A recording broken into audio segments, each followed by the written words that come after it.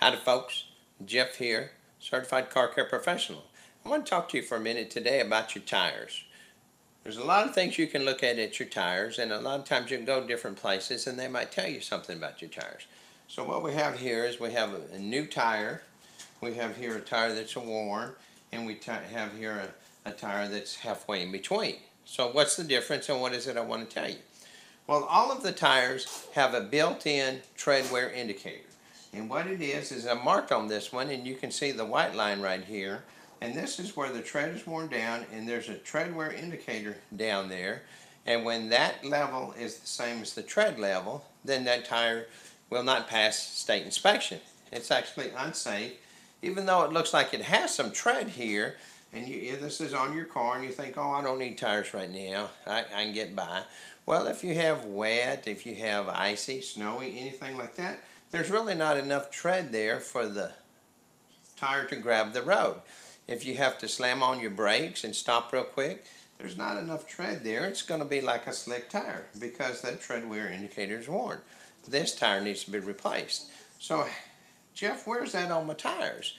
Well, on this new tire, I actually marked them, and you can see it way down in there. There's actually that tread wear indicators are spaced every so often on this tire, and I marked it there so that you could see it's barely visible on a new tire.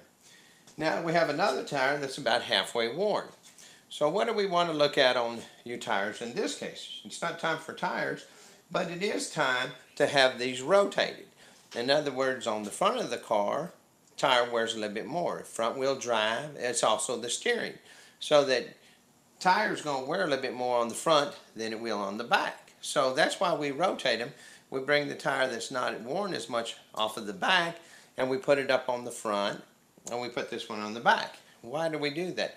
Well, that way your tires will last a little bit longer, and you don't have to buy tires quite as often, because we try to get the most use out of them. If we just left this one on the front and let it wear down, you'd have new tires on the back, and then you'd have to be buying tires for the front. So we want to rotate them. And then what do we look at when we decide to rotate the tires and to see if your car needs alignment? Well, on this one you can see I marked, and on this side you can actually see where the little grooves are right here on the outside edge. On the inside edge you can see how the chalk is almost solid because it's worn off those grooves that are already there. So what does that mean?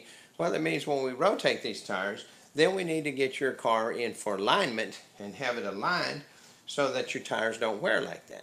So when you look at your tires, you can actually tell a lot of things about your car and a lot of things about the handling and the different items on it. So that's a little car care tip on tires today. As always, I appreciate you tuning in. If you can't get to my shop, go to a certified shop in your area. Thanks for watching.